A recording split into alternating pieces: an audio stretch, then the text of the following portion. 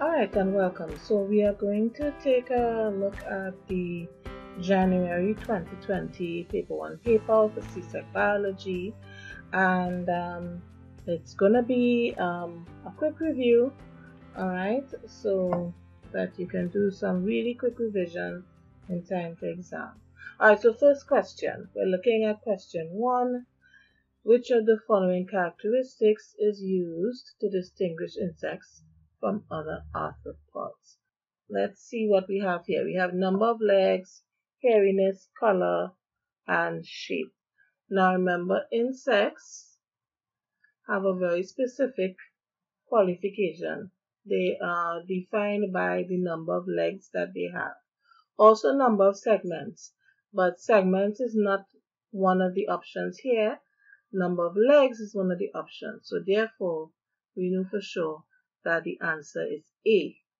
Alright, number of legs. Hairiness, that doesn't really tell you anything. Color, same thing, that doesn't really tell you anything. Shape, there's a wide range of shapes in that group. So question 2. Living organisms such as plants affected by abiotic factors. So it's in all caps, so we have to pay close attention to that. And what they're asking is affected to determine where they become established. Okay, so which of the following options describes some? So you have to define, so you have to look for an option that lists abiotic factors. So let's put that in all caps. Right. So we know for sure it's not this, because this has to do with biotic factors, which are essentially relationships between organisms. So A is out. Alright, sunlight, soil pH, minerals, these are all non-living factors, so it's possible.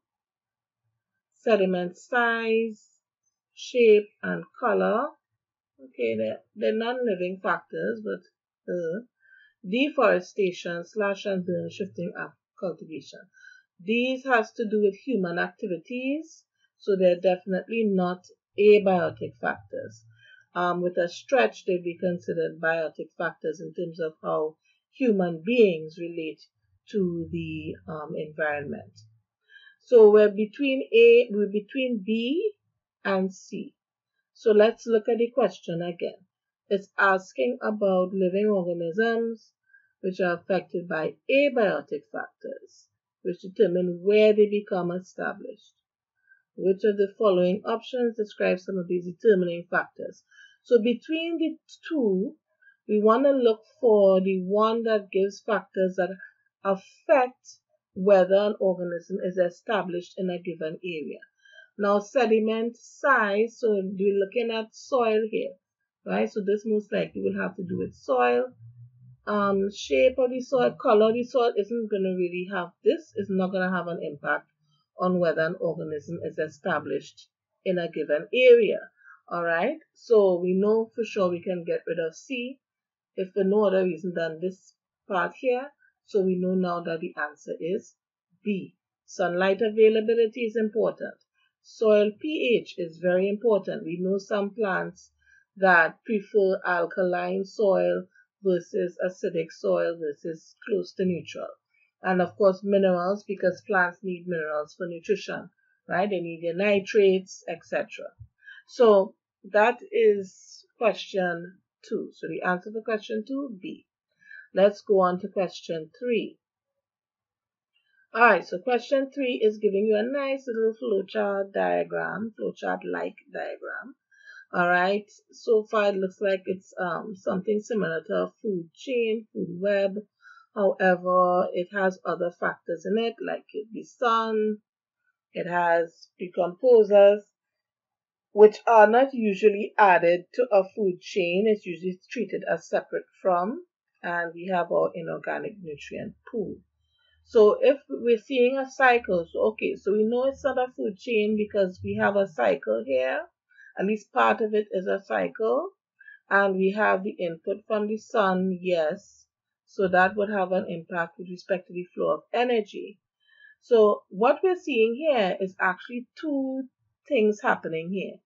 You have a food chain like diagram that is showing you the flow of energy. So you have flow from the sun, right? We could probably say it's this black arrow here, from sun to producers to consumers to decomposers, right? As well as we have energy loss via heat. Notice, however, that when we follow the black-headed arrows, it's one way. It's not coming back to the sun. Nothing is coming back there. Okay, energy is flowing in one direction. However, the lighter shaded arrows definitely making a cycle.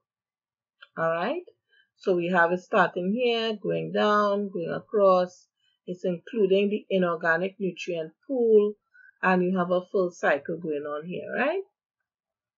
So what essentially is happening here is that they basically combined a diagram showing energy flow plus nutrient cycling, which is quite innovative, I must say, right? So they're combining the two in one diagram, yeah? And how you tell the difference is whether the arrowheads are shaded or not. So now that we've looked at the diagram, because as I always tell students, when you get a diagram, analyze the diagram first. Take a good look at it, make sure you understand what's going on, and then look at the question. Okay, so let's look at the question. Energy flow through ecosystems is not 100% efficient. True. Because why? Okay, so let's see what options they have. They have lost during respiration and excretion, recycled, circular, linear. Okay, so we know for sure energy flow is not circular. So we're not going to take this into account, right? That's a no. Recycle, which also implies a cycle, a circle, that does not apply to energy flow. So we take that out. So we are stuck between A and D. Now with D, energy flow is linear, right? It does move from one organism to the next. But remember, the question is asking, why is it not 100% efficient? That doesn't answer our question, right? So we are left with A, lost during respiration and excretion. And that is true. Energy is lost to the atmosphere, to the environment, via respiration and excretion, as well as heat. Right? So therefore, the answer for this one is A, right? So let's move on. As I say, we're doing it, we're going at a pace, as much of a pace as I could manage, right? Without, missing some important points. And then we have number 4. All right, so number 4 is just asking you where herbivores are most likely to be found. So herbivores, what do? They feed on plants, right? Plants are your producers, right? The producers are the first trophic level, right? So therefore, if herbivores are the next point, so if you have your plants here, plants, and then you have your herbivores, right? So that's first and then second, right? So therefore your answer is B, second. All right. So let's go on to part 4. Sorry, question 5. Commensalism, relationship between us. So first, let's define what is commensalism. Commensalism is when you have one side benefits, right, and the other side is neutral. It doesn't benefit and it isn't hurt. Okay, so it's neither nor. All right, and it's a partnership, okay, between species. The other types are mutualism and parasitism. So which one of these is one where one benefits and the other is neither nor? Well, a dog and a flea. The flea benefits, the dog itches, so therefore the dog is affected. So that's not that. Hen and a chick. Well, that's not even a symbiotic relationship. That is a parental. You have mother child. So definitely no.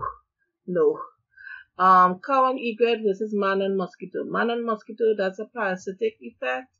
The man is the host, the mosquito is the parasite. Cow and egret, this is the one. Egrets benefit, cows couldn't be bothered, right? So answer is C. Okay, so let's go on to number 6. So we have here a food web. So as I said, look at the diagram first. Make sure you understand it. So we can see here, this is our first trophic level. This is our second trophic level, right? Squirrel and iguana. And then hawk and ocelot is your third trophic level. So you have your producers, you have your primary consumers, and you have your secondary consumer. Alright, so we know the direction this thing is going. So they're asking how many complete food chains are there in the food web shown above. Well, as we can see, every food chain has to start with the plant. So we know already that we have 2 food chains here, starting with the plant, right? However, with this one, when we go to the second trophic level, these food chains branch off. So you have 2 food chains here. You can go either this way or you can go this way. So that means you have 2 plus 1. So now we have 3 food chains. Okay? So that's question 6. Let's go to question 7. Alright, which of the following is the main advantage of recycling? Alright, so we know recycling is about taking products and taking the material out of them and reusing it. So for example, recycling glass. You take the glass from, say, a bottle, you crush it, you take the glass and you can use the glass, the material itself, again in another way. Alright, so therefore, we know that it says a main advantage, because as we can see, there are many other advantages. This one not particularly, because one of the disadvantages is that depending on the material, the quality does go down a bit, so sometimes you can't use it exactly the same in the exact same way. Okay, so we continue it. Right, so we have here, yeah, sorry about the noise there. What else we can say for sure? Well, we know that it does save on raw materials. Okay, this not necessarily, because again, it all depends on the material that you're using, right? And recycling does involve a lot of it does require an input of energy, so it's not necessarily cheaper. Okay, not across the board. Recycling creates jobs. That is a possibility. Again, it is a possibility. But again, whenever someone is promoting the use of recycling, the main one that we want to focus on is this one, saving on raw material. Because the whole idea of recycling is that you wouldn't have to be going and using the raw materials and basically depleting those resources that those raw materials come from. You reduce the amount that you're using. So that's the most important aspect of recycling. Yes, it could create jobs, but there are lots of other environmental friendly actions and policies that would create jobs. Okay, so the answer here would be B. All right, so let's go to question 8. All right, so question 8. 50 grams of a fresh sample of oil, repeatedly heated and cooled, etc. So this is describing an experiment. So this is an experiment. Okay, and the purpose of constantly heating it up, notice the temperature. This is very important, because an experiment with soil that uses heat can do one of 2 things. It's either you are reducing water or you are reducing the organic components. Alright, so the temperature is very important here.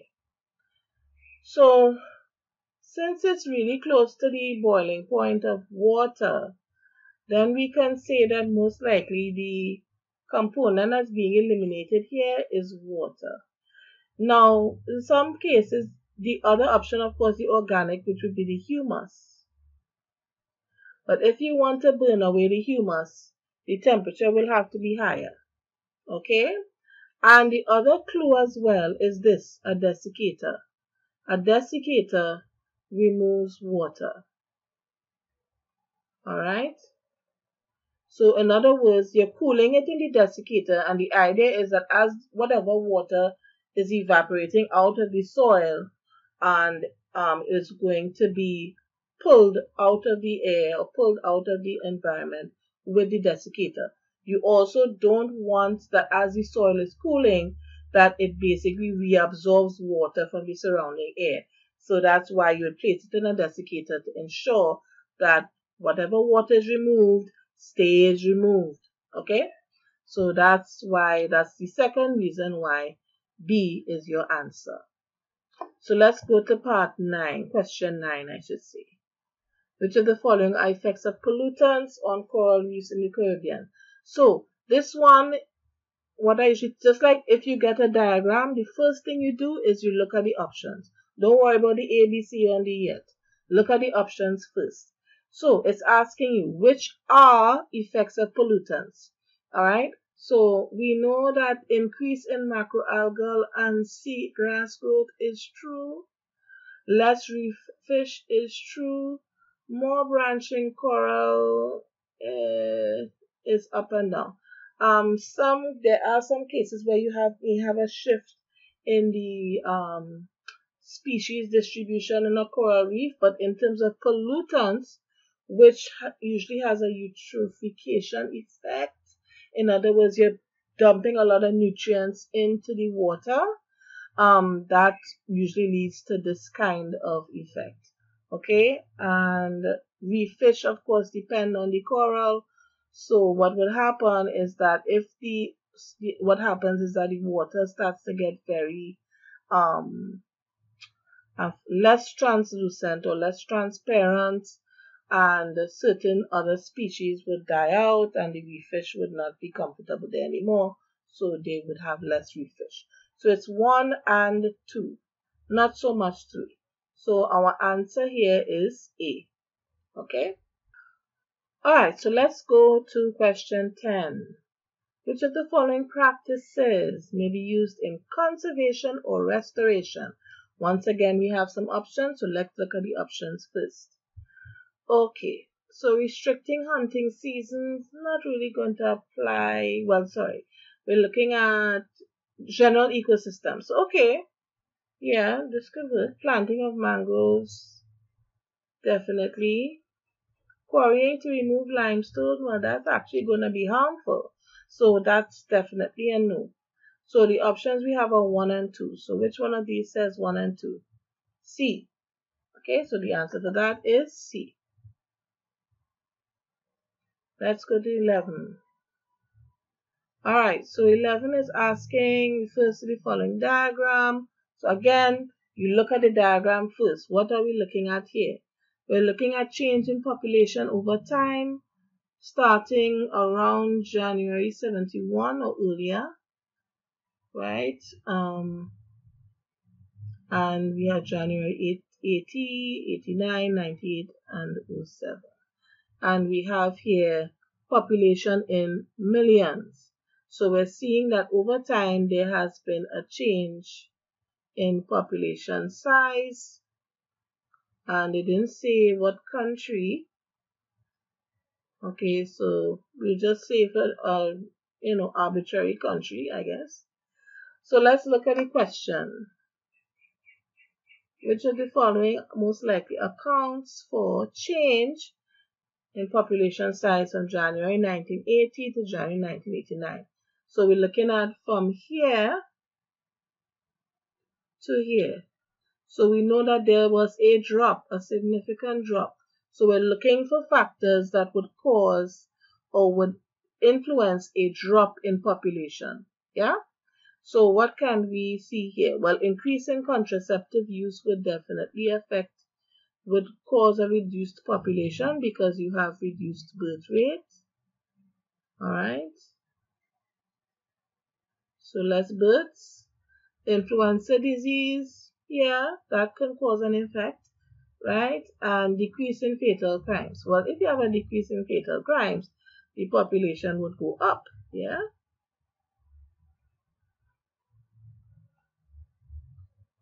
Right? So we know it's not 3 because the population went down significantly. If it has said increase in fatal crimes, then we know that that contributed to that drop. So it's 1 and 2. Yeah, so that's what we have, A. Okay, so you see when you take that approach, it's a lot easier to figure out the answer. You look at the diagram, you look at the options, then look at the A, B, C, D. Okay, right, so let's go to 12. Which of the following organelles? Oh, come on, that is okay. Make sure you remember organelles, photosynthesis. The answer is chloroplast. Now notice they put chloroplast and cytoplasm really close to each other. So it means you have to read it carefully because a lot of times people will make the mistake because it's so easy. They get excited and they look for it and they choose cytoplasm because it looks like chloroplast. So when you get a question this easy, be doubly careful. Be extra careful because it means there's some other little trick somewhere. Make sure and double check what you're answering. Okay, so that's number 12. And notice it says directly involved. Yeah, so that's also important to note. Question 13. Okay, so what do you find in both a generalized, so we're not looking at specialized cells here, a generalized plant cell and a generalized animal cell. So we know A is out because only plant cells have a cell wall. Okay. B is out as well because only plant cells have a cell wall. So we're between this guy and this one. But this one, only plant cells have a chloroplast, so C is out. So we're left with D, which is cell membrane, mitochondrion, and vacuole, which all cells, well, all generalized cells have. So the answer is D. All right, so let's go to number 14. The role of respiration is, right, so what happens to students sometimes? They will look at role and misinterpret it as process. And they would say something like absorption of oxygen or liberation of carbon dioxide or breakdown of carbohydrates, right? All of this is the process of respiration, not the role. All of this is done. The goal of all of this is to release energy. Okay, so the answer is A. All right, so let's go to number 15. Right, so we have a nice big diagram here. Let me just reduce so I can get everybody in one big screen. Right, so we have a nice diagram here. At first look, we can tell this has something to do with diffusion and osmosis. And because there's a permeable membrane as represented by this here, let me see a dashed line in this kind of context, then we're looking at a permeable, semi-permeable membrane, right? So if it's a semi-permeable membrane, we're looking at osmosis, right? Okay, so we start here on this side, we have concentrated sugar, dilute sugar, okay? And the large circles are sugar molecules and the small circles are water molecules. And I guess this will be like a few moments later. Yeah, I can't do the accent. A few moments later, we have this situation. So something has happened. There's been a shift. So what happened? What happened? Well, we can't really count it, but we can take note of something. We notice on this side, the sugar molecules, the number of sugar molecules has not changed.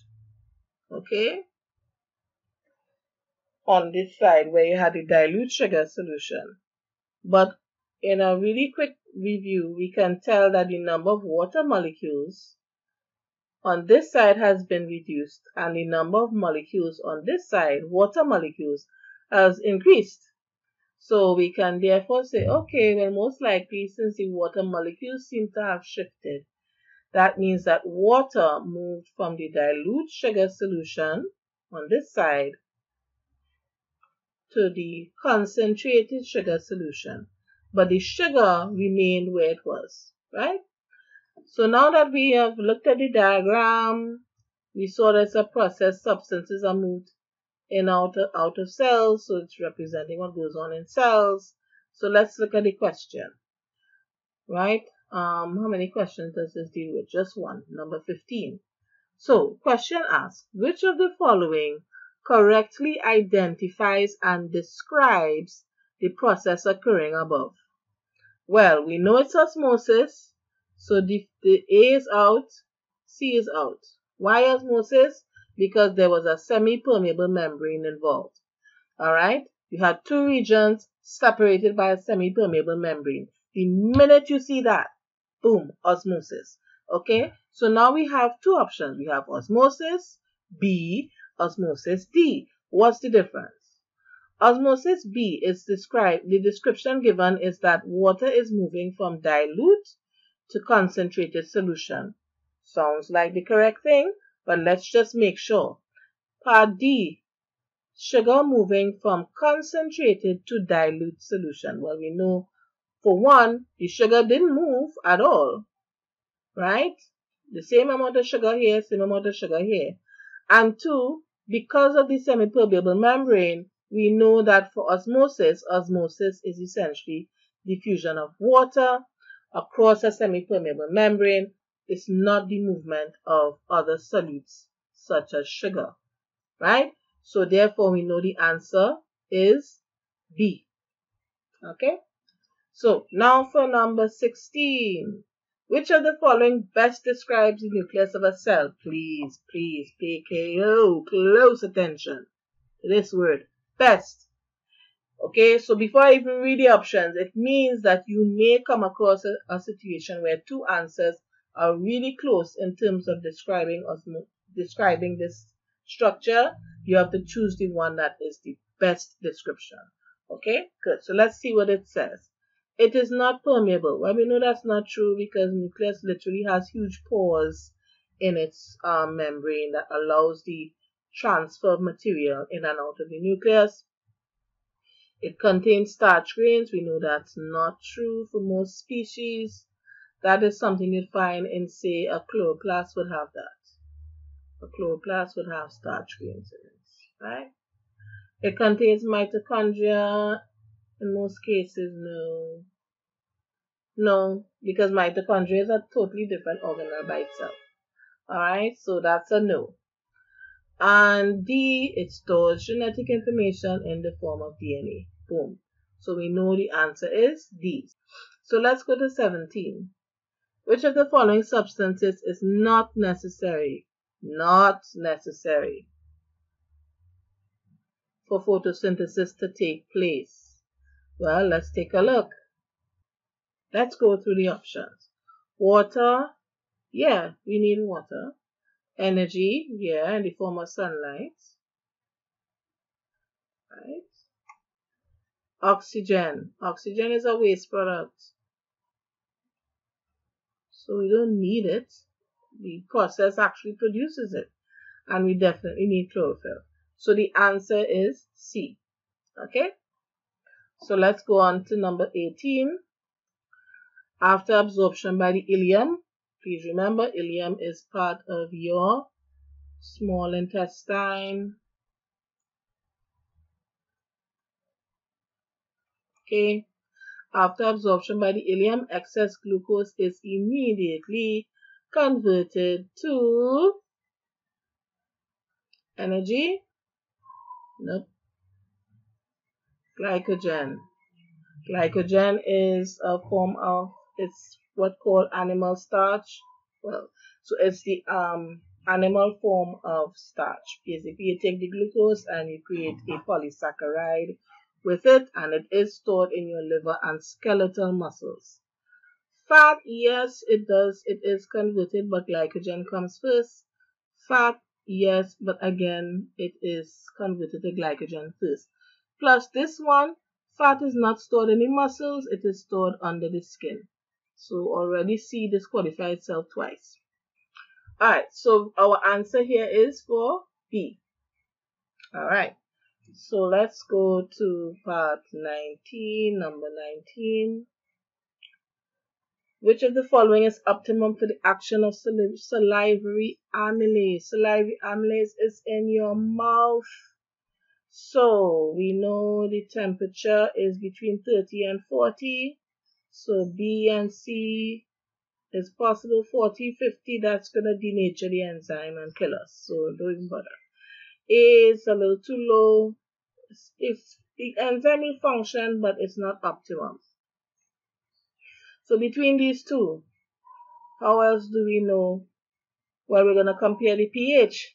9 to 10 pH is very, very alkaline. If it exists at all, if that level of pH exists, it will not be in your mouth.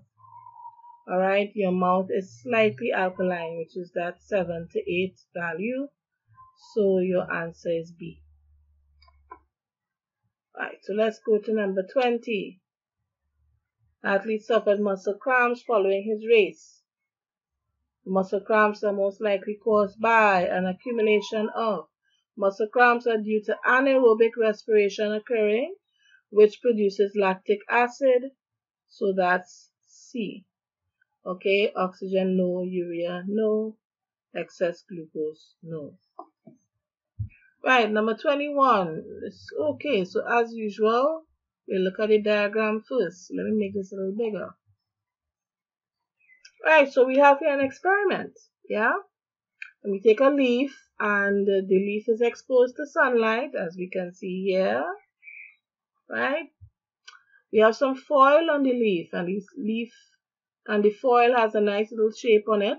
See, a little cutout. And the leaf, note that the leaf is still attached to the plant. Very important to note. Alright, so we can assume here, we can determine that the area that is covered by the foil is where sunlight will be blocked.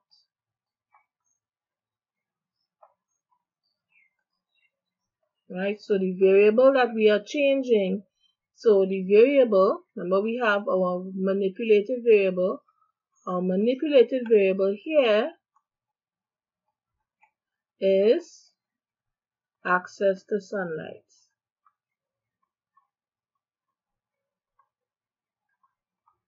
Alright, so now we have the a few hours later, and the foil has been removed, and the leaf has been tested for starch. Right, we know what happens if starch is present. Blue, black. So this is the positive, and here will be the negative. And the area that's negative corresponds to the area that was covered with the foil. Right?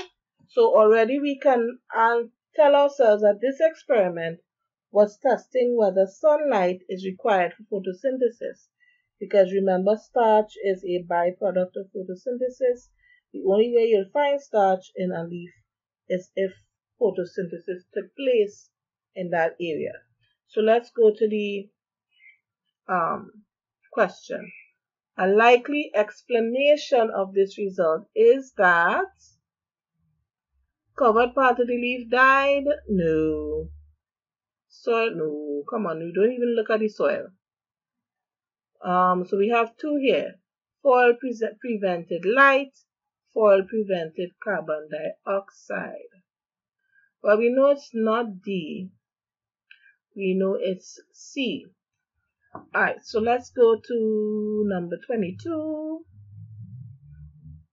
Which feature correctly distinguishes a phagocyte from a lymphocyte? Well, what do we know about each? Phagocyte carries out phagocytosis, which is it essentially eats, consumes foreign bodies, and lymphocytes, they tend to produce antibodies, right, that then work on the foreign agents in the body.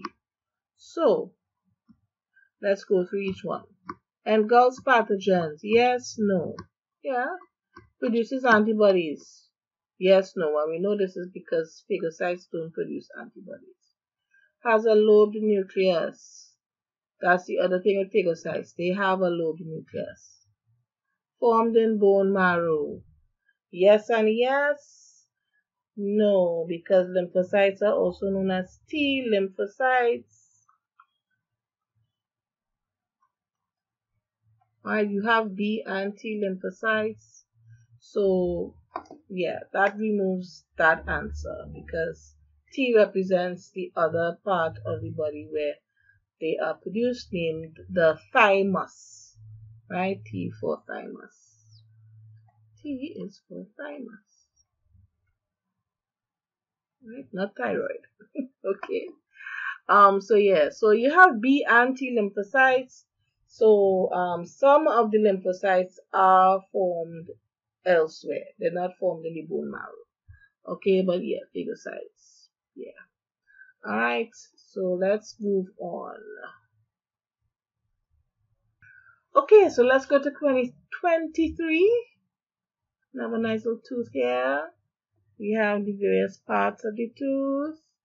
So we can label it right now. We have here the enamel. Yeah, and this is something you can do. Take a pencil and write. You have your dentine.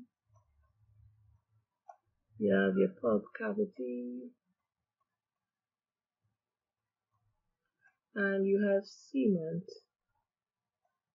that helps to hold the tooth to your jawbone and your gum, right? So that's your tooth. It's a cross section of an incisor, yeah? So the region of the tooth sensitive to temperature is labeled, well, the dentine is sensitive to temperature. So the answer would be B.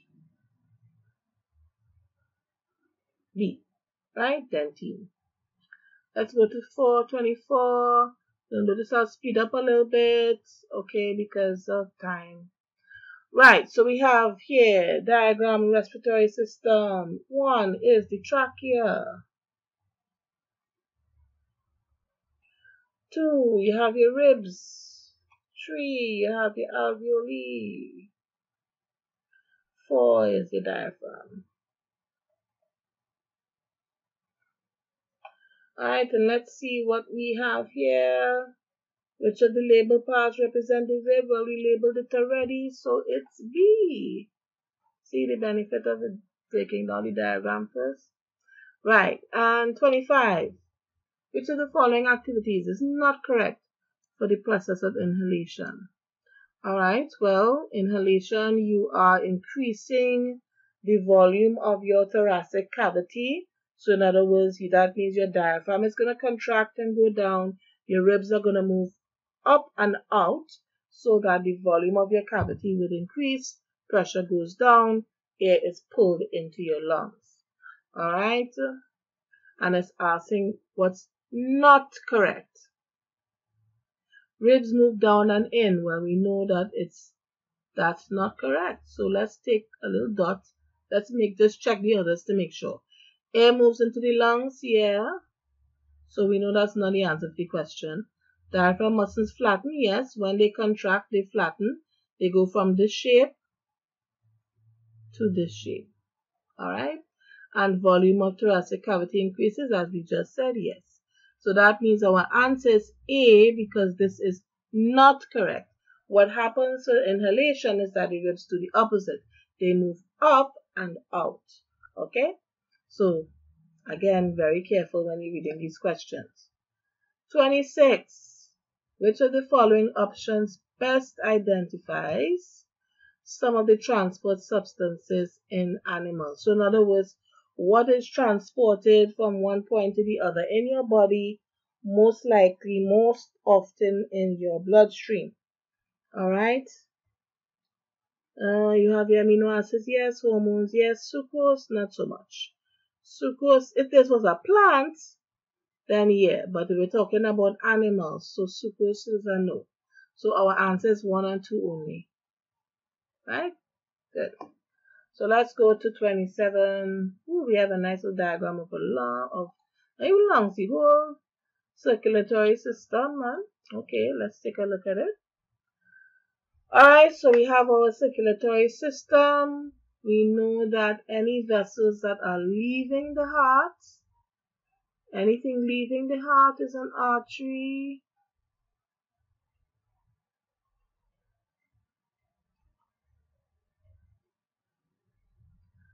Anything that is going to the heart, that's a vein. But that might, right? And we have main major organs, and we have some vessels that are labeled. So one is, that's to the heart, so that's your pulmonary vein.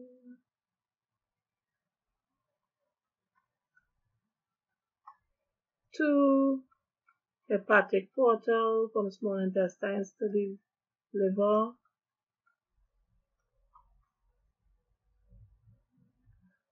And we have to the kidneys, that's your renal artery. And there's a vein because it's indirectly heading towards the heart, right? So let's see what, this is number 3. So let's see what the question is about. Which of the following, let's make this a little big again.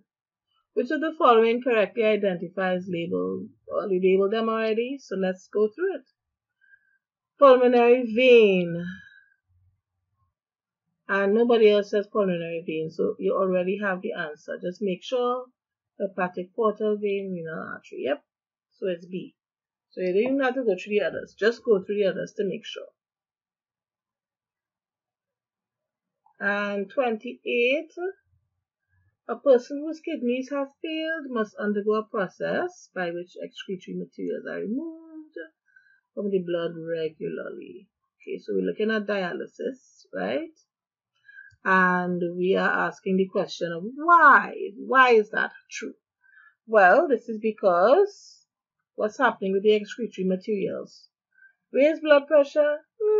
Make the blood dilute? No, that's water.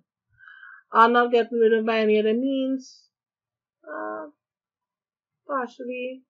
You do lose some urea through your skin, right? There are other ways by which you excrete, but the kidneys is the main way via which you excrete, especially urea. But this is the most important reason. Would otherwise accumulate and poison the person. So remember when I said that there are some questions where the answers are really close, but you have to look for the best answer? This is one of those. Okay? That some of the other answers, for example, one of the indirect effect is that, yeah, you're going to have raised blood pressure. If it's water, that you have excess water, because maybe your kidneys get rid of water, yeah, it could make your blood dilute, but that's not really an excretory function. That's an osmoregulatory function. And are not gotten rid of, yes, it's gotten rid of by other means. It may not be as intensive and effective, but there are other ways that some of these excretory materials leave your body. So D is the best and the most important reason, right? That's the one that sends you to the hospital. Okay, that's the one that threatens your life. So that's why the answer is D. Looking at 29 now. So we're looking at the heart, it's cross-section of the heart. We can tell where the atria are, your ventricles, your arteries, right? And your veins. Pulmonary vein, aorta, pulmonary artery, vena cava, right? And we have 2 and 1. So 1 is a ventricle, that would be it's on the right hand side in the diagram, so that's your left ventricle. Okay? It's flipped. And 2 will be your left atrium.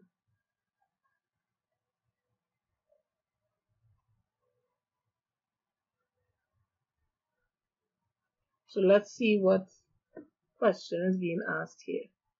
In a patient with a certain defective heart condition, it was found that blood flowed from section 1 to section 2 above. This was most likely due to malfunction of, so that's where we're looking at the valve. So that means when the heart pumps, contracts, it means that instead of all the blood going this way, some of it flows this way. So that means these valves here, these valves are not working as they should. Alright? And those valves are known as your bicuspid valves. So the answer is D. The semilunar valves are these guys over here.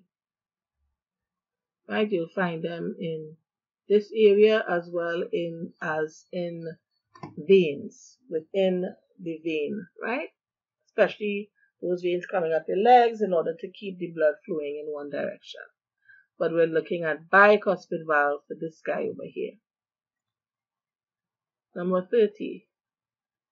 Following statements describe some of the stages of the clotting of blood. Okay, so let's see if we could figure it out without looking at the options.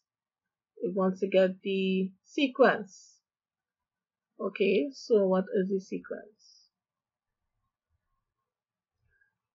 Platelets are activated. Prothrombin converted to thrombin. Thrombin converts and a clot is formed. Right, so it's 1, 3, 2, and 4. Right? So let's see. And the answer is B. That's the one that fits. Okay, good. Again, at the risk of sounding repetitive, that's the procedure. Don't look at the options first. Look at the diagram or the list that they give you. Break it down, figure it out, and then see what your options are. Why is it difficult to develop a vaccine for the common cold?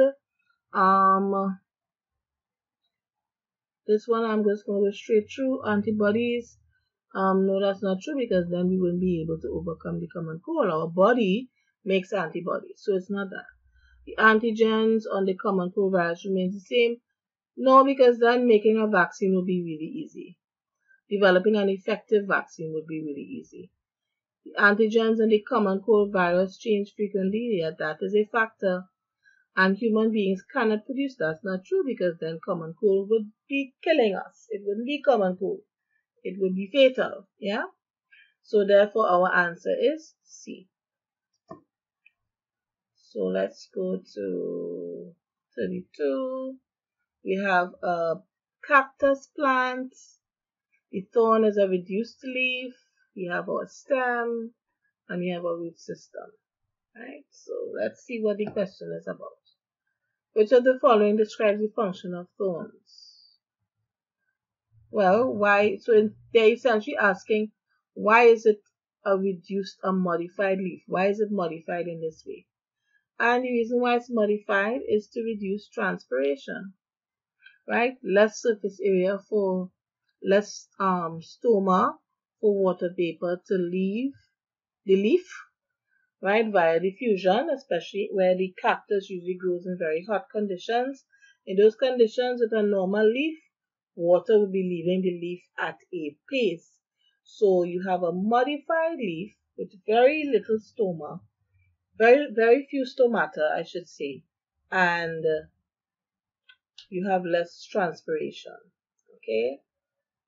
The function, now this is like the how. How does it reduce?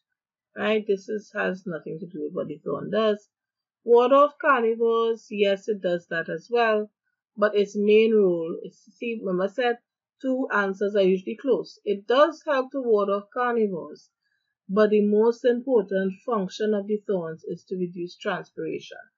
Because if I'm losing water and getting dehydrated as a plant, least of my concerns would be the carnivores, because I'd be already dead, right? Because I would literally lose all my water and would not be able to survive. So that's the priority.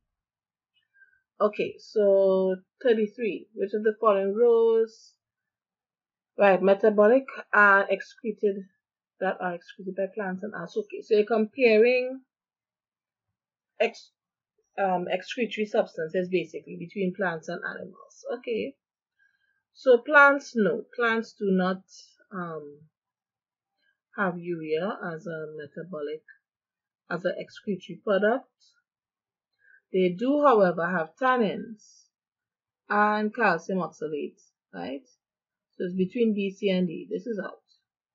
However, animals don't have calcium oxalate, so this is out. Animals do not excrete oxygen. Oxygen is not a product that you get rid of. Oxygen is very important, so that's out. Water, yes, you do excrete water, and it is a metabolic product, right? Because yeah, you go to the toilet, you urinate. One of the excretory products is water, and water is it's a metabolic substance, meaning that it's very much a participant in the various chemical reactions going on in your body. Yeah, so that gives us D. So D is the correct answer. Right, number 34. Which of the following is least likely to be an example of growth movement in a plant? Okay, closing of the leaves. That's actually not a growth movement. That's like if you touch a mimosa pudica, you touch it and it suddenly closes. That's actually managed via osmosis and other processes. Downward movement, that is growth. So that is growth. So the G for growth. Crawling, that's growth. Yes, that's growth. So that means least likely, that's A. This is least likely to be an example of a growth movement. Alright. 35. Which of the following about the skeletal system is not correct? Okay, so this is correct. It does protect delicate organs. Non-living. So let's put a question mark by that one. It produces red and white blood cells. That is true. It gives body its shape. Yes, that is true. So we're back to this. Non-living is the problem. The tissues that make up the bones are living. They are made up of living cells. So it's B. Okay. And 36. You have a nice drawing of the upper arm, showing the musculature, showing flexing of the arm. Okay, so muscle Y would definitely be a bicep. Muscle X would be a tricep, right? And of course, this is where it would be connected to, right? So let's see what it's asking. Which of the following occurs when the arm is flexed? Well, muscle Y contracts, muscle X relaxes. So which one is that? So right, so we have here, so muscle X is relaxing, so it's not A and it's not B. So between C and D. So muscle X relaxes, but muscle Y contracts. So the answer is D. Okay? So let's go to number 37. Detectable change in the environment, internal or external, is called a stimulus, right? Response is how the organism responds to the change in the environment. Receptor is a part of the organism's body that detects the change, and effector is the part of the body that promotes the response, that facilitates the response. Okay, so that's the difference between all of those guys. A girl smells a hamburger. It's being cooked by her mother and she salivates. Which of the following is the effector which brings about her response? Well, if she's salivating, she's producing saliva. And remember, the effector is a body part. It's a body part. Alright? So therefore, it's between B and D. It's not D because secretion of saliva is the actual process. It's the actual response. You're looking for the body part. And the body part is the salivary glands. So the answer is B. 39. We have some eyes. So we have an eye before, an eye after.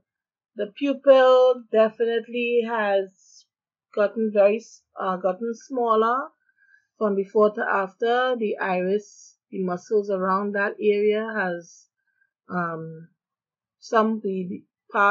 part of the iris has contracted, right? The circular part of the iris.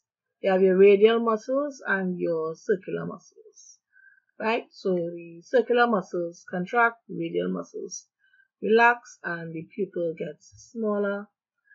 And this is response to light intensity, yes? It's not due to looking at something at a different distance. That one occurs at the level of your lens. The lens is either stretched or contracted, okay? This is dealing with your pupil and your iris. So that has to do with light intensity. So it's either A or B. And it says an increase or decrease. So we know an increase is what will cause that contraction. So it's A. Alright. 40 refers to skin. Our favorite part. So we know 4 is the dermis. Right.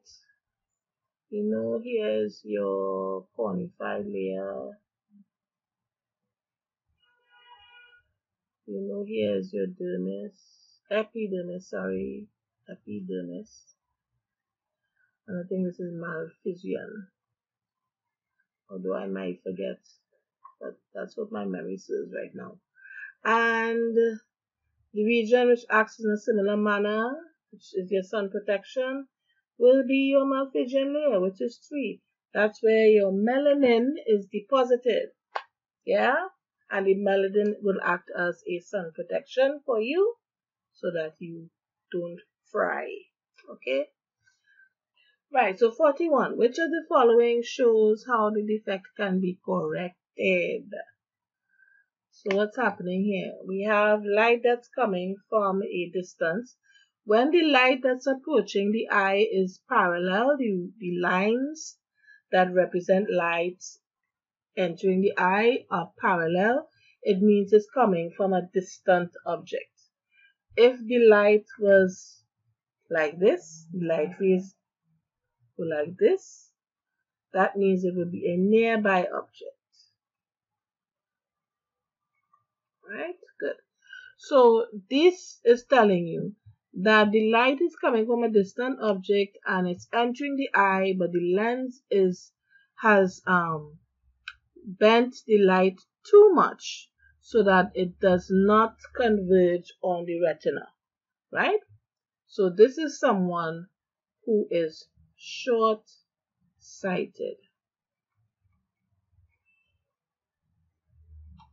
right? They can see nearby, but they can't see far away. And therefore, what kind of lens do we want? Well, we want something that's going to overcompensate. It's going to reproduce this effect, right, before it hits the lens. So that one would have to be a diverging, because that's what that is, diverging. Converging would be like this, right? So diverging, converging. All right. So we're looking at either this one or this one. And bending of the light rays before it enters the eye, we want it to bend outwards because we were kind of make up for what the lens is overdoing here, right? So we want it to bend out so that when it does that, it would land on the retina. So the answer is A. Okay? Good. Now for 42. As I know, I wish I could spend time teaching it, but we're just going through the questions quickly. So if you need to pause and rewind, do so, okay? 42. The following statements take place. A process is in the seed during germination. Alright. So, as we said here, what does it ask? It's asking for a sequence of events. So just like last time, let's go through the list. What's the first thing that's going to happen? First thing in this list is this one. The enzymes break down the proteins that's stored in the seed to amino acids. The soluble amino acids, those soluble products move into the embryo, and then the embryo uses that to grow, right? So that's what? 2, 3, and 1. 2, 3, and 1. So where's 2, 3, and 1? There it is. 2, 3, 1. So the answer is D. Number 43. Okay, so what kind of diagram we have here? It's a growth curve, right? It's a growth curve. And it's showing you that at first growth is very slow. And then it gets, is it exponential? No. But it's definitely rapid. And then it slows down. It flattens. Right? So growth actually stops. Right? No more growth. Right? So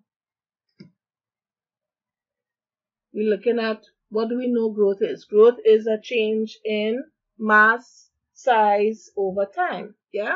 And even complexity. So let's take a look at what would be the y-axis. If we're measuring growth over time, we already have time. We know that it could be mass. We just said growth is a change in mass. We know it could be change in size. Length is a component of size. And it can also be change in complexity. So number of leaves, would be a count of how complex the organism is getting. So therefore, units of time would be incorrect because we already have that accounted for, right? So the answer is C. 44.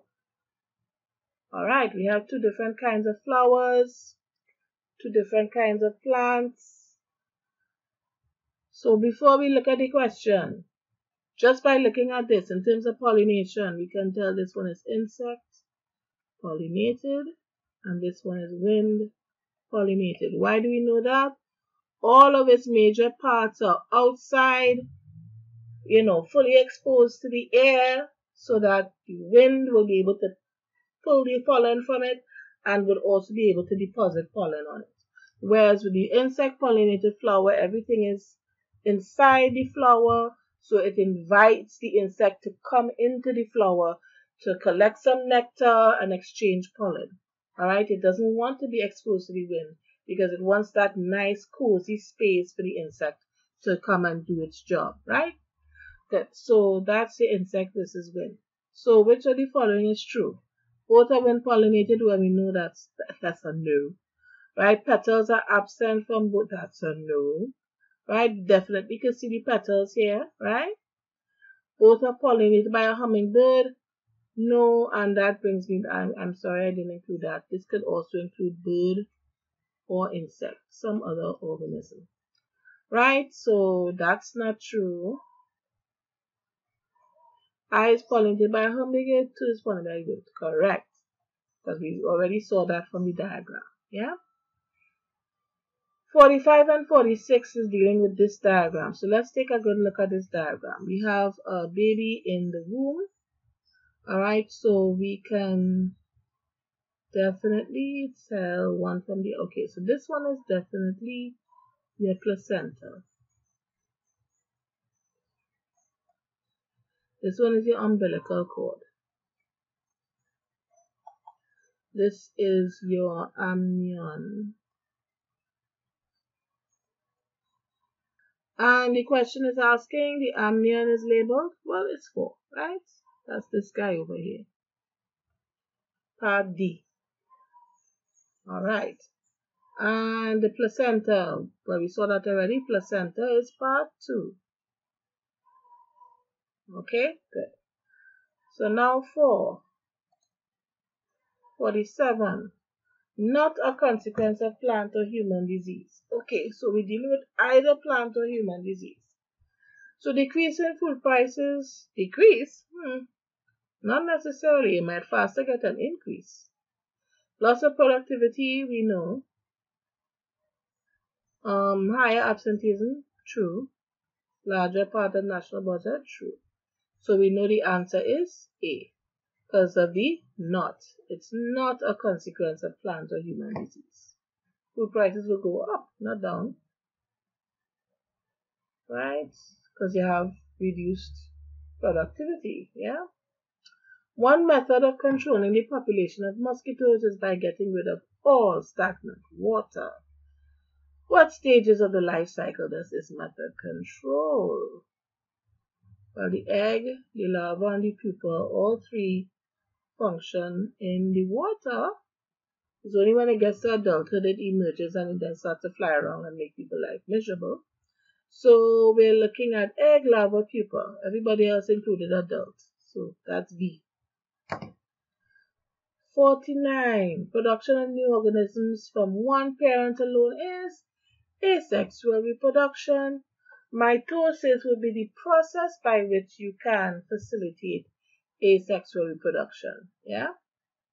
Meiosis is involved in sexual reproduction, the production of gametes. Which of the following is likely to be most effective in terms of, well, here we're going to look thinking about the statistics. Yes, all of them are effective, but the most effective will be tubal ligation. Yeah, because that one is definitely almost permanent solution to birth. So you only do that one if you're definitely sure you're not having any more children. Let's look at number 51. 2 alleles of a gene are situated at, right, you have alleles of, and you can assume here they mean same gene. So if you have 2 chromosomes, I know this is really ugly looking chromosomes. If it's, you have your homologous pair,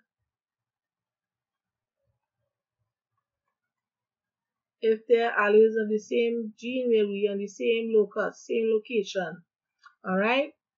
So most likely it's A, but let's check the other ones. Different loci? No.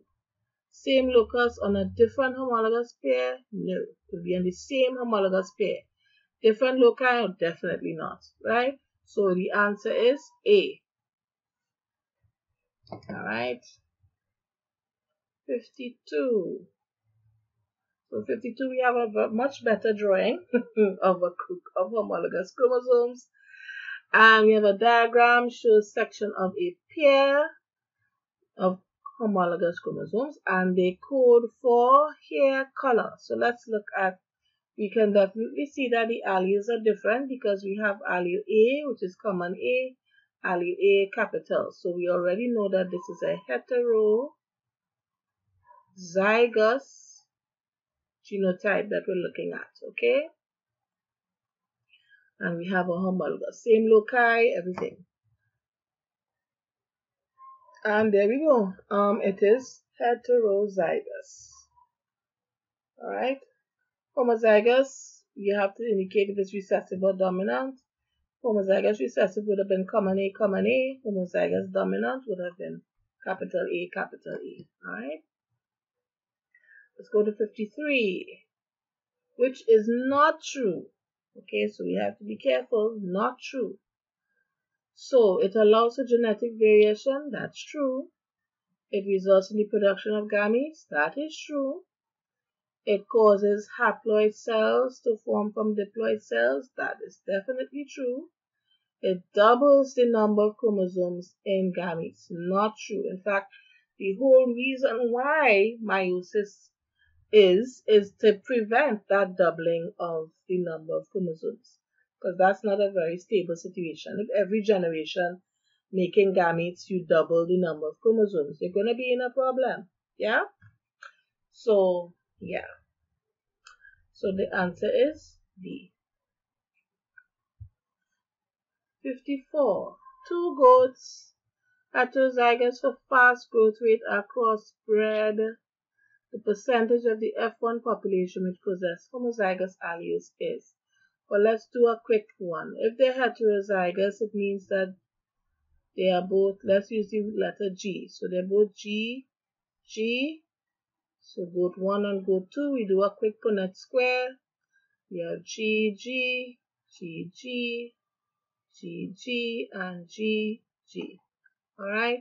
So which ones? And they're asking for homozygous alleles. So you're looking for your homozygous recessive and homozygous dominant. And that is this guy here and this guy here. So that's 2 out of 4, which is equal to 50%. Yeah? And so therefore the answer is C. Okay? So let's go here. Albinism is caused by a single recessive allele, alright?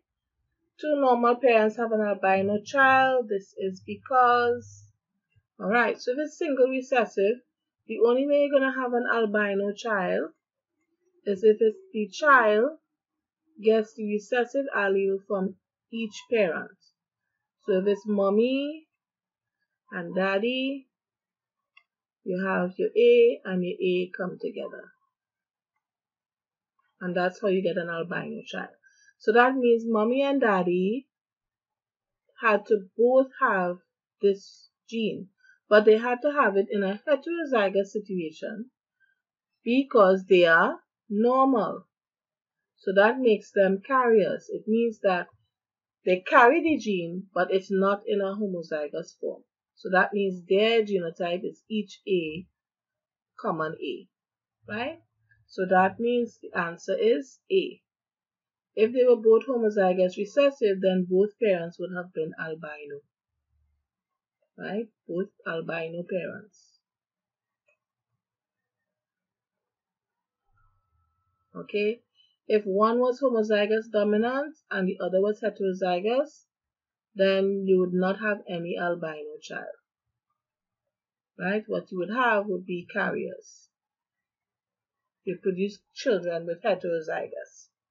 And if one was homozygous dominant, other was homozygous recessive, again, you would have had one normal parent plus albino parents, right? But they told us that the 2 parents are normal, okay? So B, C, D are out. 56.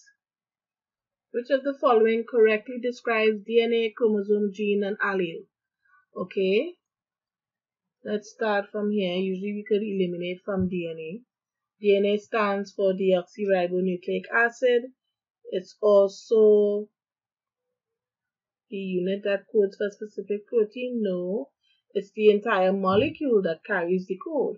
So B is out. Nucleic acid that has all genetic information. Yeah, that's true. Nucleic, yes, that's true. And deoxy, yes, that's true. So let's go to the next one. Chromosome.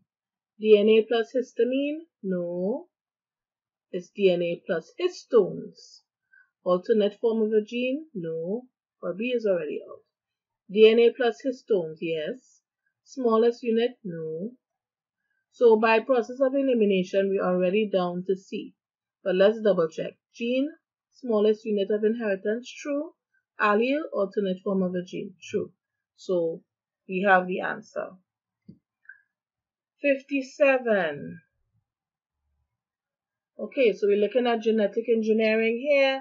We're producing insulin by genetic engineering. Okay. We have a human cell. We have bacteria. We have chromosomes in each. We have plasmid, which also carries some genetic information. It's a lot easier to manipulate. So we're taking the plasmid. We are splitting it, right?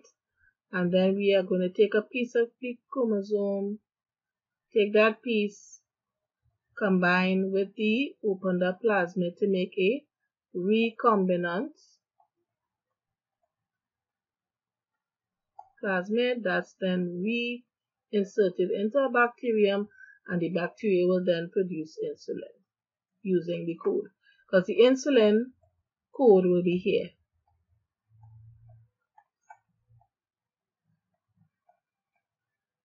Right? So, in which of the stages shown in the diagram can insulin be produced by the bacterium?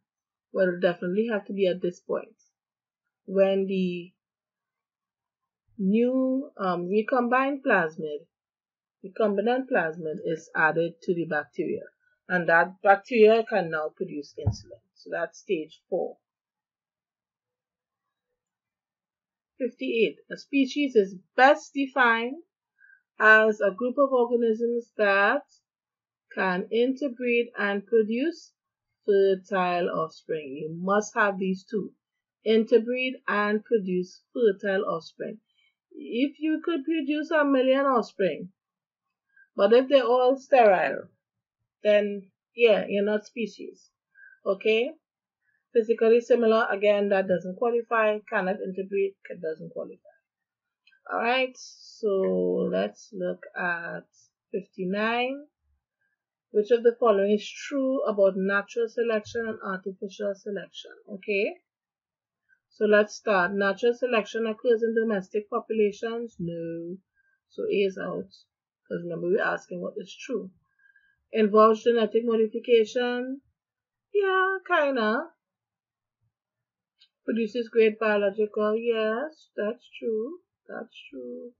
Of course, this would be by a natural means like meiosis and exchange and so on. Faster process? No, not really. It usually takes many years. You're talking about hundreds and thousands and millions of years. Alright, so it's not faster. So we are down to B or C. Artificial selection. For B, largely controlled by the environment? Definitely not. This one is what happens under human control. Produces very different organisms? Yes, that does tend to happen. So our answer is C. Okay, and the last question, 60. Which of the following statements about genetic engineering and natural selection is correct? Alright, genetic engineering can change the phenotype faster than natural selection. Yeah, but let's check the others. Genetic engineering does not change the phenotype. That's not true. Genetic engineering does not change the genotype. That's not true either. Both genetic and natural selection do not. That's not true either. You change the genotype in order to change the phenotype. So our answer is A. And that's it for January 2020. Okay, so I hope that helps you all. Okay. Right, so all the best in your exams. I hope this helps. Go in there, mash it up. Please take note of the principles. Read the diagram carefully. Analyze the diagram. Analyze the lists that are provided. Double check your answers, especially if the answers looking really easy. If the answers looking really easy, double check. Okay? And that's about it. Alright? Good luck. Bye.